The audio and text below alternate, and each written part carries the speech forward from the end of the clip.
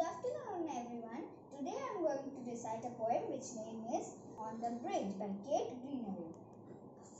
She was an English children's book illustrator and writer. She was among the 3 most influential children's writers of her times. Now I am going to start the poem.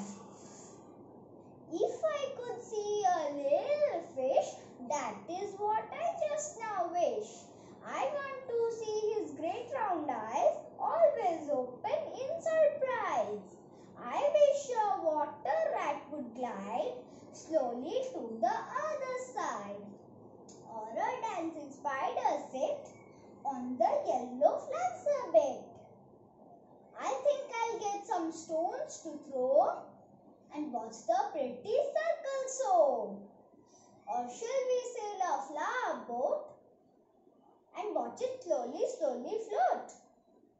That's nice because you never know how far it means to go.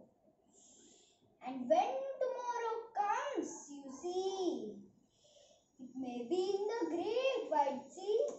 Thank you.